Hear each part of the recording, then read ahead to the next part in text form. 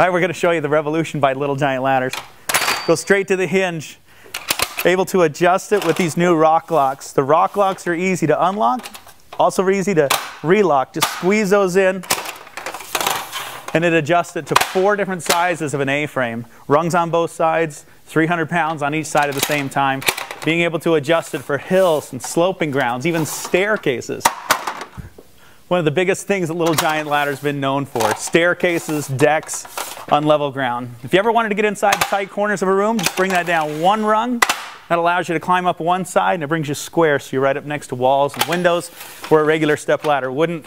Unlock the hinge, rotate that around, and watch how that Mag 4 hinge locks into place on its own, giving you the equivalent of a 17-foot lean-to extension ladder, right around a 2nd-story window. If you want to be any higher than that, of course, we make these Revolutions in bigger sizes as well.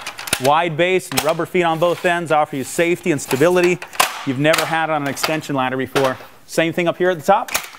And we do all this without the ropes and the pulleys that common extension ladders have, and being able to fold that 17-foot ladder up so it stores in just that 4.5 feet of space.